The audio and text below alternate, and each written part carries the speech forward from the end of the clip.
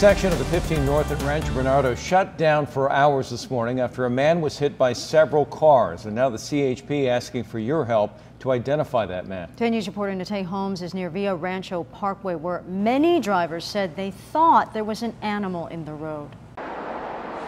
I'm told it is very common to see deers in this area. CHP received multiple calls this morning from drivers saying that they believe they hit a deer early this morning while driving on the freeway, but when officers responded, that wasn't the case.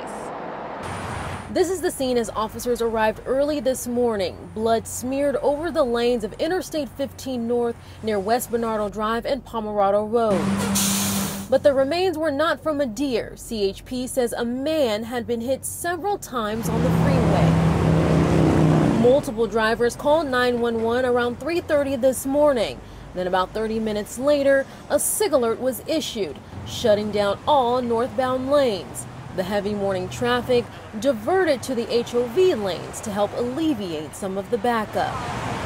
All lanes were reopened just after 9 o'clock this morning.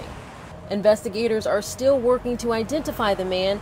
According to CHP, the coroner says the victim is in his 40s, but it's still unclear how he ended up on the freeway.